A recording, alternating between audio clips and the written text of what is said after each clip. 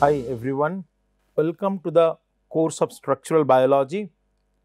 I am Dr. Shogata Hajra from Department of Biotechnology, IIT Roorkee, and I am your guide to take through this course. My idea to develop a structural biology course is to first make it very introductory so that I could explain what is happening as a whole around structural biology, not only about structural biology techniques. What I am trying to is to give you a comprehensive idea in this journey, starting from how biology is developed, a kind of historical tour of how biotechnology is developing, how the biotechnology research start recorded, and further going through the biological macromolecules, how they have to be read out, how that reading would be utilized towards developing structures, the structural biology techniques, and then how to read the 3D coordinates, how to use them towards visualization, how to look at this process, the static structures which we are solving towards dynamics, and then some applicative measures where you could see that how we use structural biotechnology or structural biology techniques towards development of science, towards applications. Obviously, the starting question everyone have in their mind is why we should learn structural biology. And the one line answer definitely is seeing is believing. So, through the structural biology, we could see the molecules, and as Kenneth Turnbull told, a picture is worth 1,000 words. So, we want to make visualization, we want to make pictures so that, and especially pictures in high resolution, so that you could visualize what is happening in biology. But if that would be the only goal of this course or the subject structural biology as a whole, then it should be concentrated on understanding structural biology techniques, which I say the method of structure prediction. But structural biology is much more than that, and it would be my humble effort to go through to cover the holistic picture to develop, which will give you an idea of what structural biology as a whole means, what it is doing. Structural biology is the study of how biological macromolecules are built. Using a variety of imaging and spectroscopic techniques, scientists view molecules in 3 dimensions to see different functions. One, how the architecture is. If you look at this is a protein, I will discuss it in the protein structure. These have beta barrel structure. And if you look at this, you see that this molecule is green fluorescence protein, which have revolutionized the world of microscopy.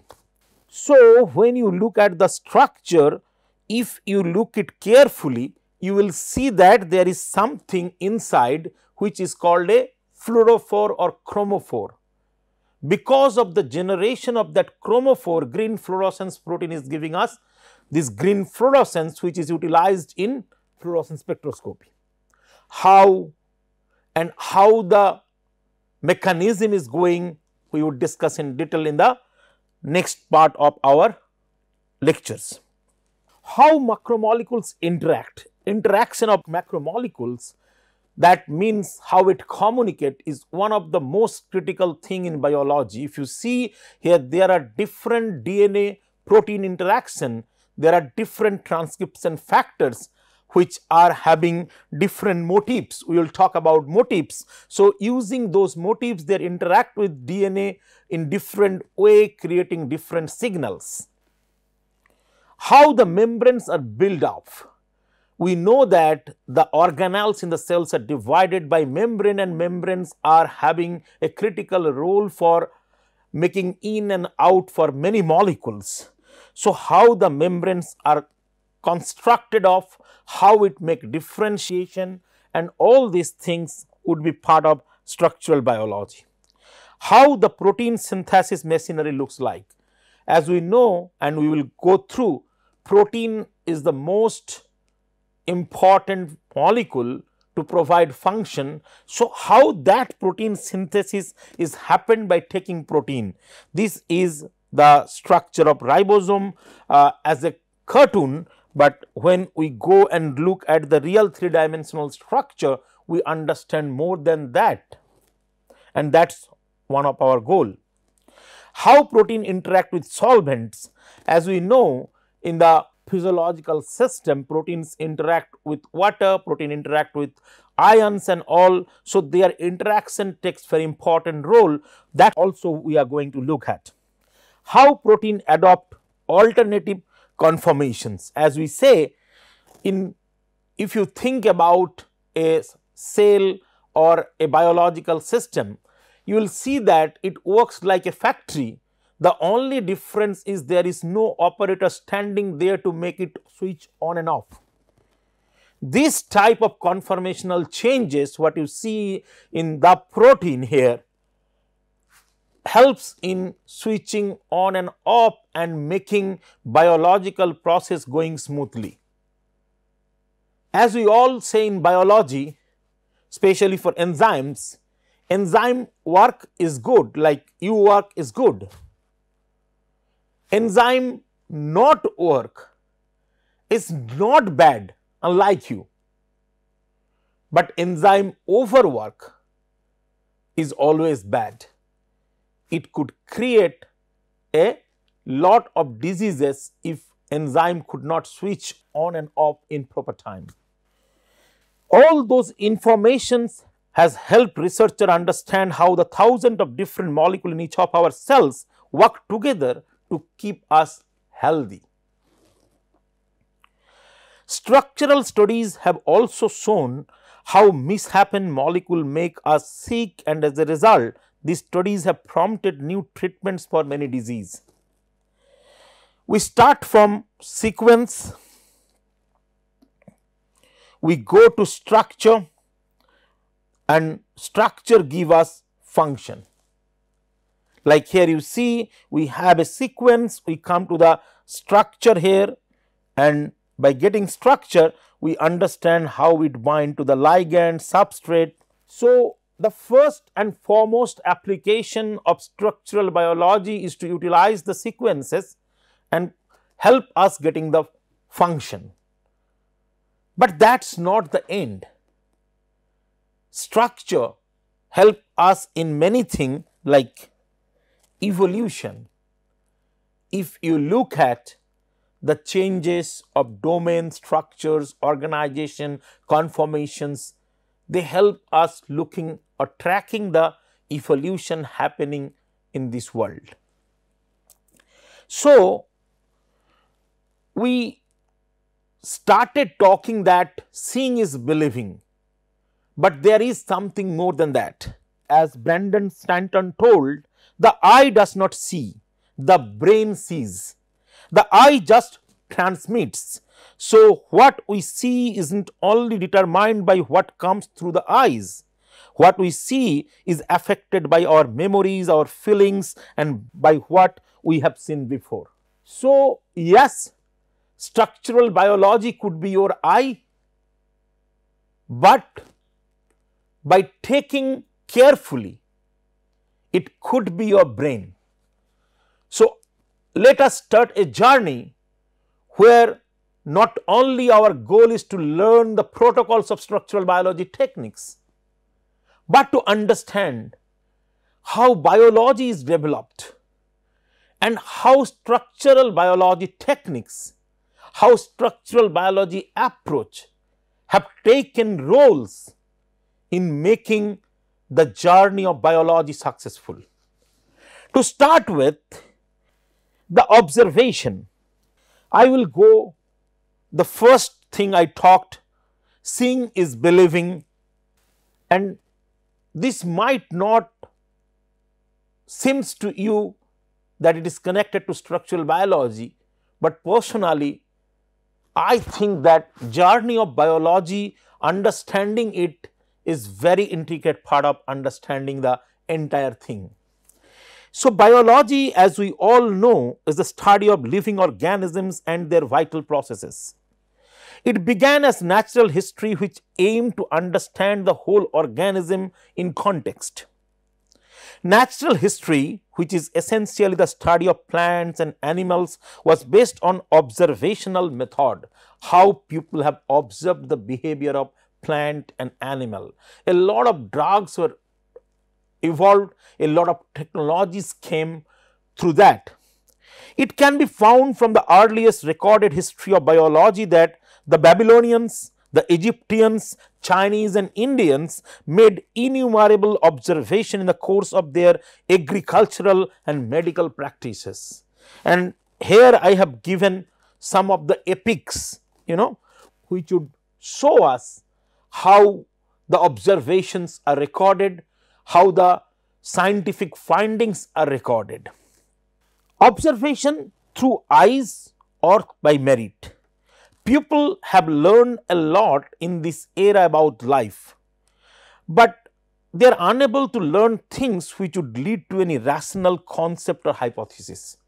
I am talking about Egyptians, Babylonians, Chinese and Indians. And there are many of my fellow Indians who could argue with, you should know about that we have invented a lot of modernized instrumentations, communication tools, weapons and all. So, why you are thinking? It is not what I am thinking, it is not what I am arguing. What I am saying is about recorded history.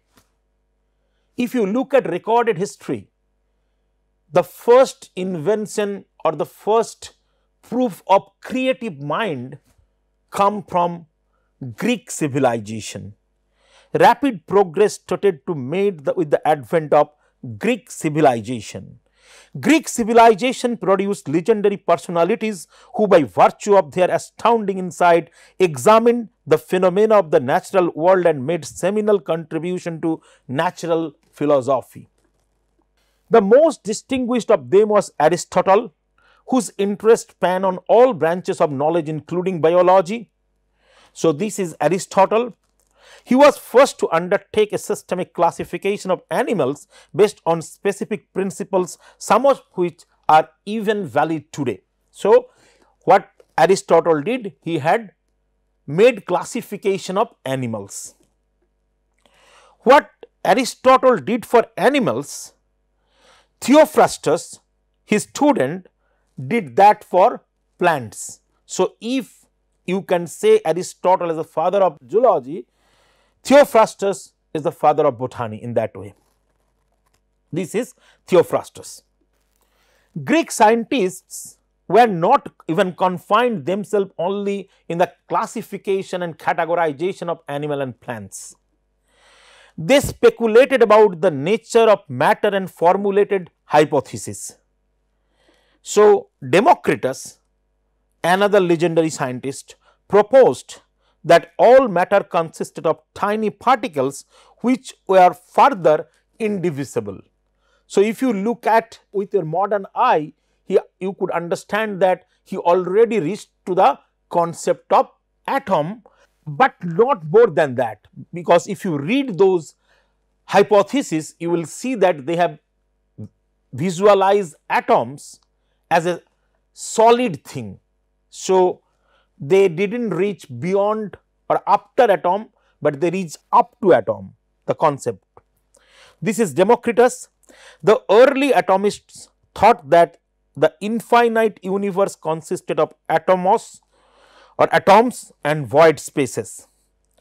Early Greek philosopher Thales of Miletus held the view that the universe contained a creative force which he called physis. Physis is the originator term of physics in modern science. Thales thought that the basic element of matter was water. This is Thales. Anaximenes believed that it was not water, it was air.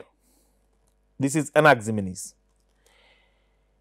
Heraclitus mentioned that it was fire. Empedocles combined the idea of water, air and fire and include his own, which is earth.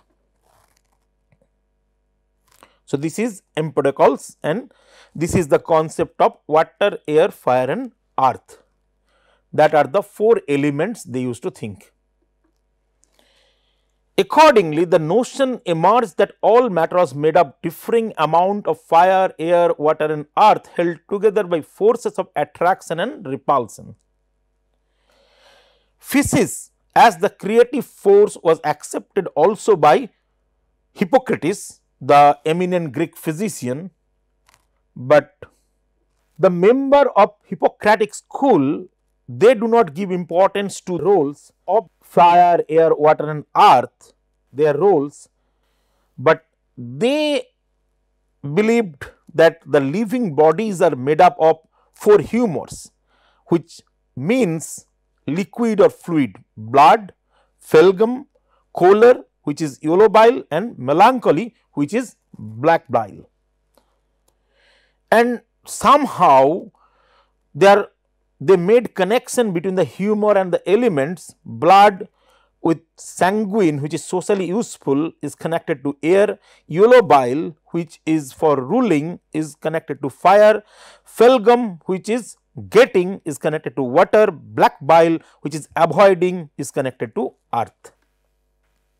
So, they did a lot of initial observations, made hypotheses, and some of them, as I told already, are still valid. But it was not possible for them to verify all such speculation and hypotheses through experiments. The civilization had no dearth of creative minds, as we have seen already, but lacked proper tools to conduct scientific investigations.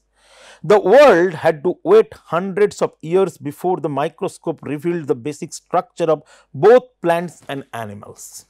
So, let us see how from the initial creative minds are more effective with proper tools to come and how they help biology to proceed further. So, let us come to the history of instrument for visualization. The magnifying power of segment of a glass sphere was known for nearly 2000 years. During the 1st century AD, glass was invented by the Romans. End of 16th century, two Dutch spectacle makers, Hans Janssen and his son Zacharias, invented the compound microscope by putting several lenses in a tube. So, before it was like glass and glass converted to a lens, but now they have developed combination of lenses.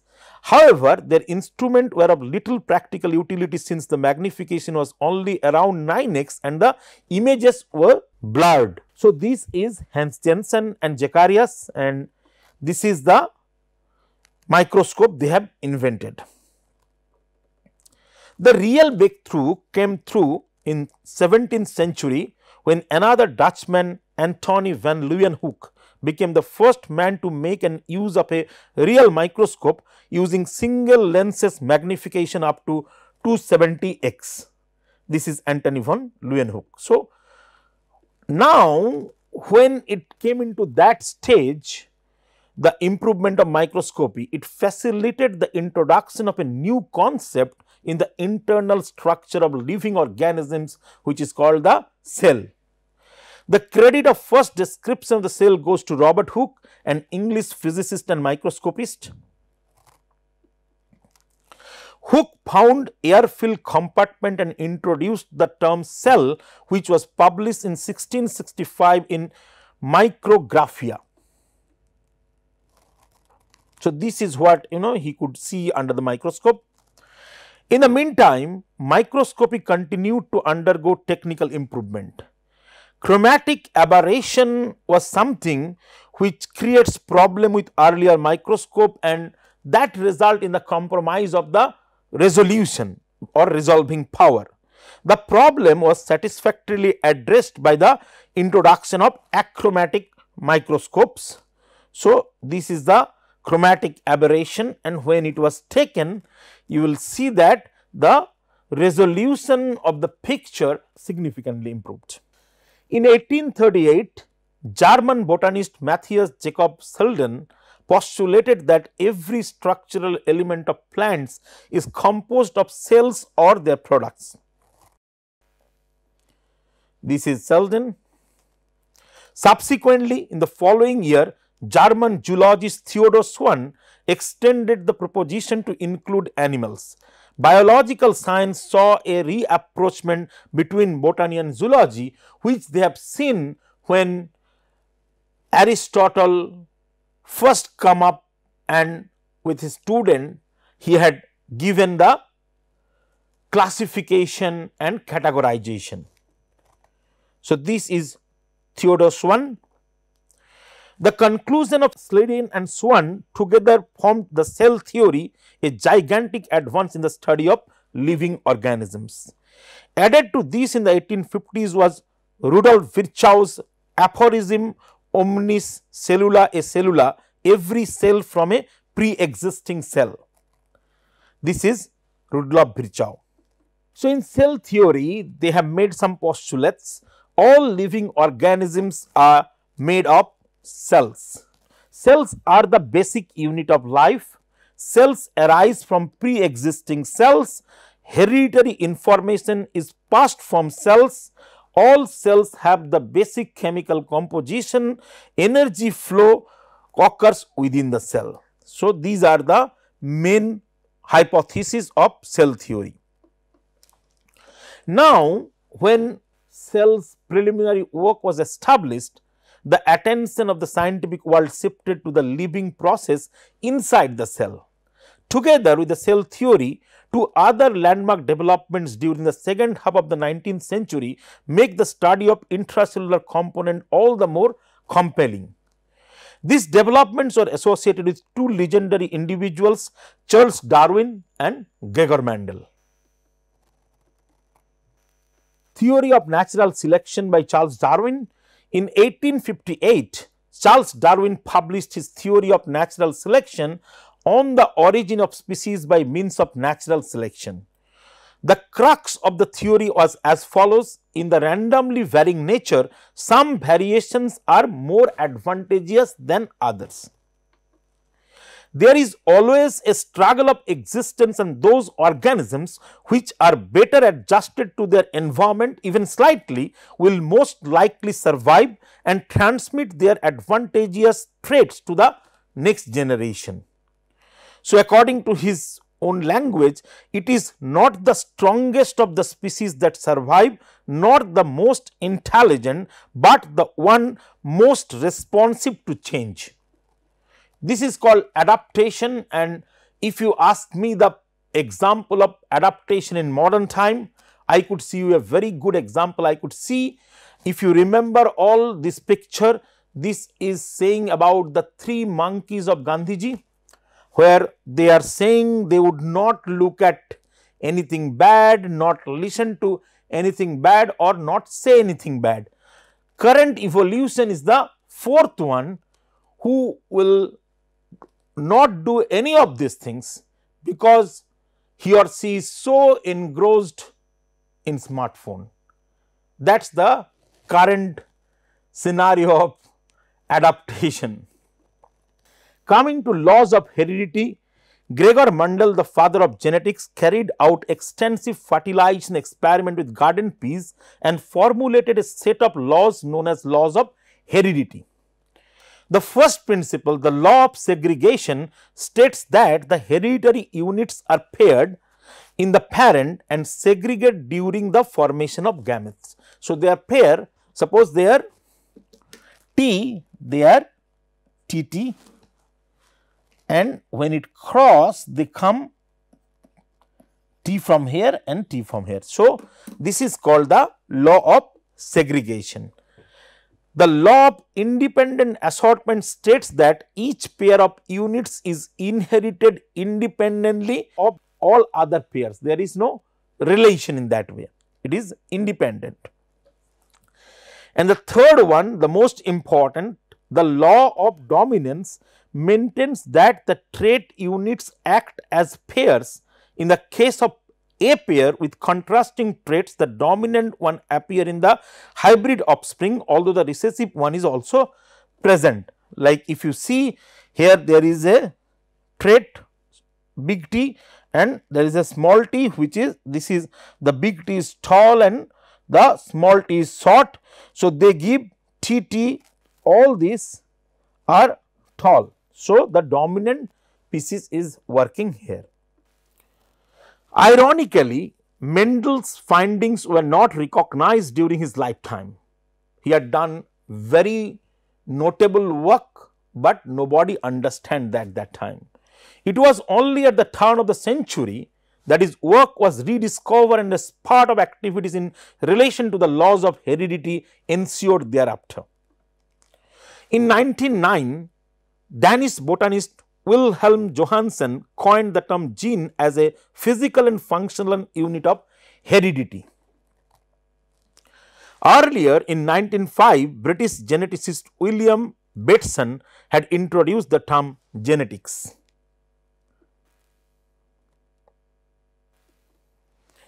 So, now when we know about genes and genetics, the question is, where in the cell the genes are located? And the answer was already there. So, the cell nucleus and the chromosome it contained were already known by the time gene and genetics were invented and properly named. Between 1825 and 1838, the nucleus was reported by 3 investigators, including Robert Baun, who is credited for coining the term nucleus. Subsequently, German anatomist Walther Fleming, who is said to be the founder of science of cytogenetics, was the first to observe and systematically describe the movement of chromosomes in the cell nucleus during normal cell division. In 1915, American geneticist Thomas Morgan and his students asserted that genes are the fundamental units of heredity. Their research confirmed that specific genes are found on specific chromosomes and that genes are indeed physical objects. So, this is Thomas Morgan. So, through that we have proceeded, the chromosome theory of inheritance emerged now. And when they were focused on genes, the protein was not even neglected. Major advances were already made in the investigation of another kind of important physical object of the cell, the proteins. In 1789, French chemist Antoine Fourcroy had recognized several distinct varieties of protein, though the term was not used then, from animal sources. They have purified or studied albumin, fibrin, gelatin and gluten. Several years later, in 1837, Dutch chemist Gerardus Johannes Mulder determined the elemental composition of many of these protein molecules. The term protein was subsequently used by Mulder's associate Jacob Berzelius to describe this molecule. So, he have given the name protein. The name was derived from the Greek word which means primary, in the lead or standing in front. One class of protein, which are enzymes, catalyze the biological process in living organisms. The first enzyme to be discovered was diastase, which is now known as amylase and still a very industrially relevant protein. This is the structure which solved later. It was extracted from malt solution at a French sugar factory by Anselm Pine in 1833. The term enzyme was coined in 1878 by German physiologist Wilhelm Kuhn. In 1897, Eduard Buchner, a German chemist and zymologist, fermented sugar with yeast extracts in the absence of live organisms. This also have shows that the enzyme could work without the presence of living organism. So, another breakthrough innovation at the same time. Nucleic acid was discovered by Swiss physician Friedrich Mischer. Friedrich was working in the laboratory of Felix Hofstadter, a very famous laboratory of that time at Tübingen. Mischer initially intended to study proteins in leukocyte, that is a blood cell containing nuclei. This is Felix. However, in Friedrich's experiment, he noticed a precipitate of an unknown substance, and that time established test shows that this is neither a protein nor a lipid.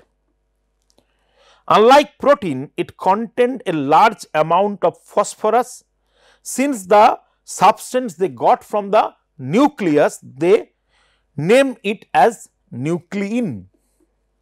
Later, Albrecht Kossel, who is working with Friedrich Mischer at the same lab of Felix Hofstadter, found the nuclein consists of 4 bases and sugar molecule. Kossel provided the present chemical name nucleic acid. In 1909, a Russian-born American scientist, Phoebus Levine, isolated nucleotides, the basic building block of ribonucleic acid. DNA as a genetic material, all these advances actually not making impact till the late 1920s. The question regarding the nature of genetic material remained unanswered. The scenario started changing in 1928 when British bacteriologist Fred Griffith carried out an experiment on the pathogenicity of the Streptococcus pneumonia. Though not conclusive, the experiment did lay the foundation of later discovery that DNA is the genetic material. This is Fred Griffith. The results showed that apparently something in the cell debris of a virulent strain of Streptococcus had transformed an avirulent strain to become virulent. This something was called the transforming principle. That time it remained unclear what the transforming principle was: RNA, DNA, protein, lipid or carbohydrates, the biological macromolecules. So, what they did, this is the description of the experiment. They choose a rough strain which is non-virulent and inject it in the mice. Then they take a smooth strain of Streptococcus which is virulent, and when inject it to mouse dies. Then they use heat killed smooth strain. The mouse is now not killed, but when they mix up that smooth strain, heat killed smooth strain with the rough strain, they see that combination make the mouse effectively killed. So, then they understand that there is something in this virulent or non-virulent strain which help the mouse to kill, because the non-virulent strain normally could not kill it, but when in combination with heat killed strain, it could be able to kill. Avery McLeod McCarthy experiment of DNA as a genetic material. The conclusive evidence was provided 16 years later in 1944 by American microbiologist Oswald Avery, Colin McLeod and Maclean McCarthy. These are the 3 people. They established that the active genetic principle was DNA, since its transforming activity could be destroyed by deoxyribonuclease, an enzyme that specifically degrades DNA. So, what they did, they take the rough non-virulent and heat killed smooth virulent, which already had taken in the earlier experiment by Fred Griffith. What they did, they combine them, they add protease to one and DNase to another one. When they add protease, the mouse dies means they could not kill the killability or killing power of the mixture. Whereas, when they add DNAs, the mouse is now survived. That means DNAs make the factor involved in killing ineffective. That is why there the chance of that being DNA. Another very significant experiment is called Hershey-Chase experiment, a confirmation of the conclusion made by Avery and his colleagues came in 1952 from two scientists, Alfred Hershey and Martha Chase, who were working at Cold Spring Harbor Laboratory. This is Hershey and Martha Chase. The protein coat and DNA core of the bacteriophage is a organism which is a virus. They generally kill bacteria. It was used to label with S35 and 32P respectively. So, radioactive sulfur and radioactive phosphorus. By infecting a bacterial culture with the radio-labeled phage, they showed that the parental DNA and not the parental protein was present in the progeny phage. So, they make this experiment, sulfur labeled protein is colored as red, they go in the cell and after centrifugation no sulfur goes inside the cell. So, it is not the proteins which are responsible, whereas when they label the DNA which is labeled as green, they make the infection and isolate, they found the radio labeled DNA, which proves that it is confirmed now that the factor is DNA and not protein. Undoubtedly, with the discovery of the two most important macromolecule of the living cell, DNA that carries the blueprint of life and protein that executes the plan, biology had turned molecular.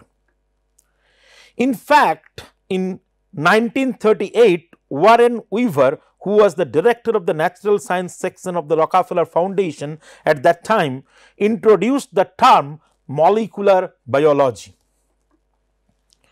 The cellular processes were now required to be explained in terms of molecular interactions. They want to go deeper than the behavior of a DNA or a protein. They want to go for individualistic characterization. It became even more evident that the living system conformed to the laws of physics and chemistry. So, there is a scenario created before people have done separate things, but now an interdisciplinary platform is going to be developed. Eminent geneticist Hermann Mueller recognized the similarity between the contemporary development in physics and genetics. In 1936, he even made a fervent appeal to the physicists and chemists to join forces with him and his colleagues in unraveling the fundamental properties of genes and their actions. 8 years later, in a book entitled What is Life, Erwin Schrödinger, and when I say Schrödinger, many of you think Schrödinger is someone who develops software. No, there is a software, the company called Schrödinger. Erwin Schrödinger is one of the founder of quantum mechanics, made a similar plea and expressed his thoughts, many of which were similar to those of Mueller. So, that was talking about that we need such mergers, and like to before coming into that, let us make a summary of what we learned. We start learning about ages where people make observations, but could not be able to develop record towards scientific proceeding.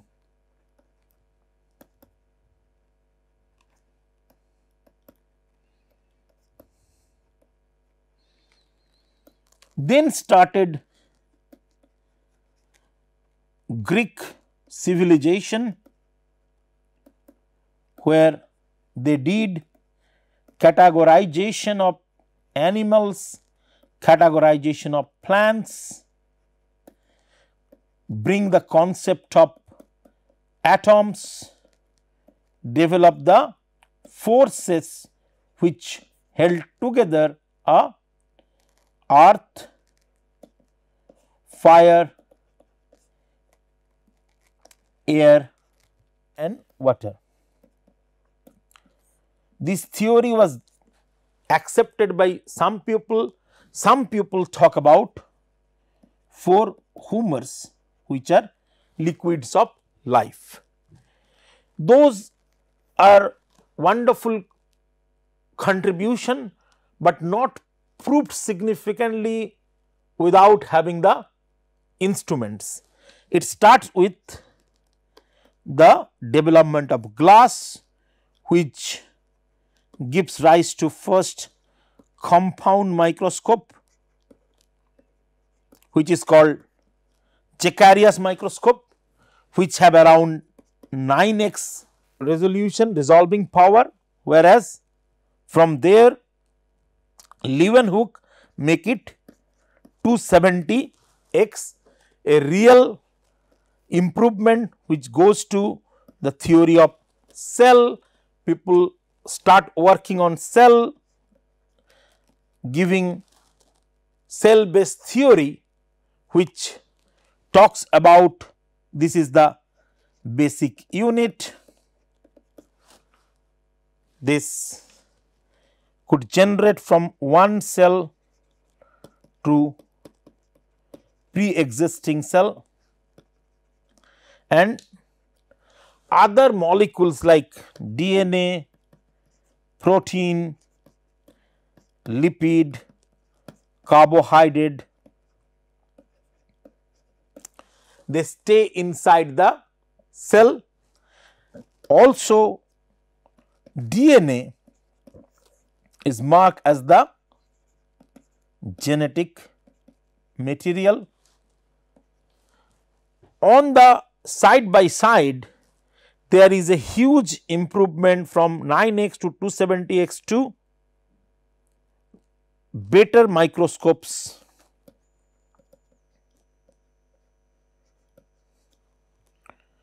where chromatic aberration gives rise to even better resolution. So, we see 2 possibilities. One, we will look in the next class how the microscope improvement is going further. One. Second, we have seen the possibility of merging of natural science and basic science. So, we will see how the marriage would be establishing in future in the next class, not probably in the immediate one, but in the next. So, I invite all of you to the probable marriage scenario of biology and basic science. With that, I will finish today. Thank you very much.